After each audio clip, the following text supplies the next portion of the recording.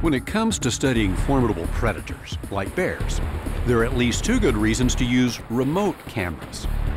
One, you can discover where the animals travel, how they live, what they eat.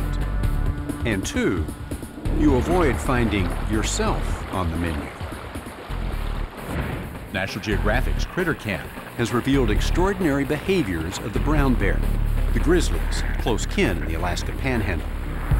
The video provides researchers with some of the most intimate pictures ever captured of bear life in the depths of the forest, a rare look into the private life of a brown bear. But things might not remain quite so cozy for the brown bear for long. Humans are encroaching on their territory. Hunters come to Alaska to bag brown bears for trophies.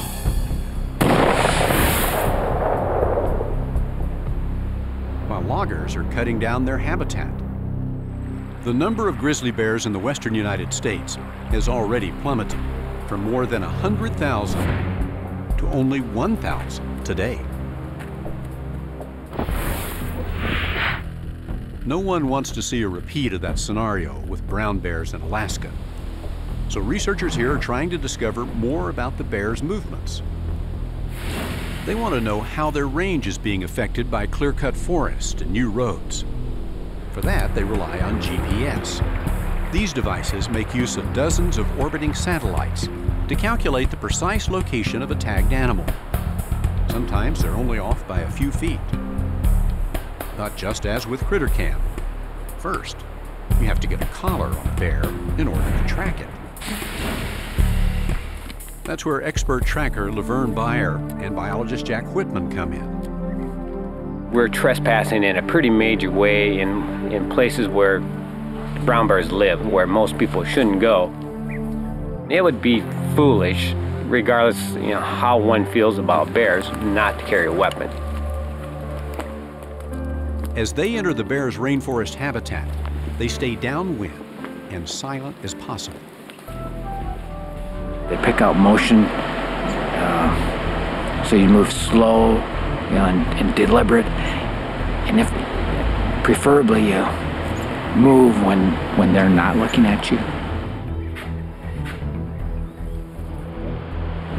Trying to determine whether the bear knows if we're here or not by the wind. The wind's kind of going right towards it.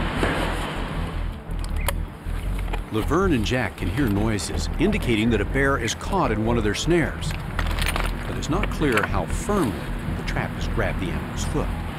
At this point, it's kind of, how is this all going to play out? There's other things that are going to happen here to determine whether it's a good capture, a bad capture, an ugly capture. As the bear shifts its position, the trackers can see the situation is tenuous. A sudden jerk, and this angry bear could be on them in the blink of an eye.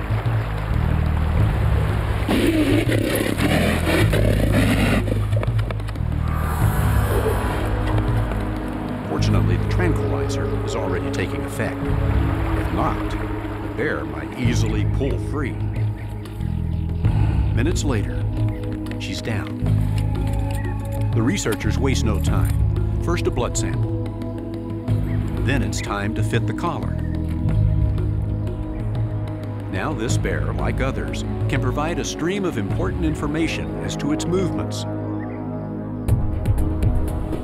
Researchers are particularly concerned about the situation on Alaska's Chichikov Island, where many brown bears converge during the summer. These are life-sustaining corridors where bears have traditionally roamed. But over the last 20 years, roads have cut deep into this once virgin wilderness. And timber clear-cutting has turned some of the bears' summer stomping grounds into stump fields. As development extends further and further into the brown bear's ancient domain, humans and bears are increasingly coming face to face. And that's a potential disaster. So researchers need to know, how much can the bear's land shrink before it will no longer be able to sustain them? Through technologies like CritterCam and GPS tracking, they will be keeping a close eye on the bear's movements. From land and from space, these massive bears are on conservationist radar. They want to make sure this awesome species doesn't bear the brunt of man's incursions into their land.